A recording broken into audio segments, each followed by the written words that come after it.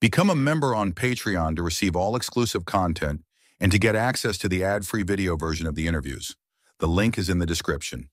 But he also experienced that there was another aspect of him that was like all light, that was done nothing but pure love, that could also observe the experience, but wasn't necessarily the part that was trapped and transferred into the black box, which is another part of the cloning thing where they actually put a black box over the body and do an electrical type of signal to the box, and then it somehow extracts the soul out of the body into the black box, and then the black box is transferred over eventually to another clone body that's like in all these drawers, like they have all these clone bodies in another upgrade perhaps at the same age.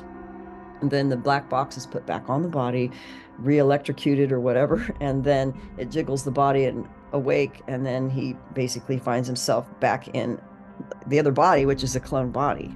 Like the Dark Side of Cupid book, I got people report to me things that they thought it was a twin flame, but they didn't fall into them being an abductee or alien experiences or a MyLabby. They just had this bombshell of a twin flame, and then they followed. There's a lot of new age narratives that will want to promote this, and I believe it's the underbelly is some kind of demonic thing or beings. I think it's a being that acts through a particular conduit who's like, quote, the twin flame, like the twin flame runner or whatever, but not necessarily. But it's like another being, and I think it's a higher level cosmic being, although sometimes it's actually observed to be like a snake-like being, a reptilian, or any number of appearances. One woman in the Dark Side of Cupid, she saw it as the Mephistopheles, which is one of the classic demonic ones. I think that was in the Faustian Bargain story, but it's kind of like a bat-winged creature. She saw something like that. So there's different ones that I believe that are really directing it in a much more powerful way.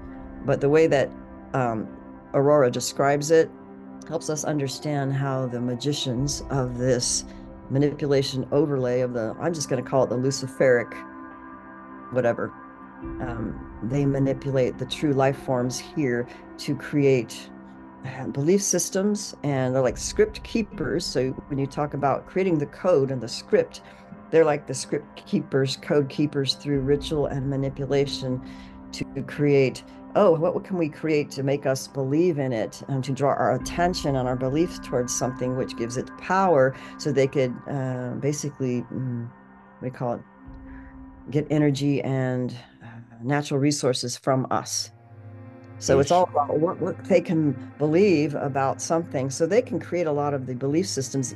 I've even wondered that if a lot of the original myths were types of programs, or archetypal programs of belief that could, be engineered so that we believe in whatever that creates something for them. So they're kind of like predators and parasites living in a realm that's inhabited by true life force beings like us who haven't disconnected unless they make the decision to do so. And then they become like parasites when they disconnect, or maybe if they're real traumatized and they're not connected to their eternal spirit and they've turned, then they become like parasites. So I think there's something to this whole ritual thing and what they're making agreements and oaths and alliances with, and then using that power to manipulate reality and people they're just directing the script and directing the reality to loose feed our dramas in our lives, which sounds really totally paranoid and crazy. But so I guess that's why I think the introduction of a lot of these high technology digital communication systems have actually, how should I say it? There's a word for it, entrained our minds and our consciousness to be more in alignment with the directing system. How can we lock it in and, lock in our consciousness and our energy to wherever they want to direct it? But I see that if it's not organically living in our beingness as opposed to our mental, then it's pulling away from the natural beingness that helps us align more clearly with our true essence. Yeah, I mean, they're always looking for bodies. So there's the other thing about, one of the things that Malanga said is that they had a shortage of bodies of even their own.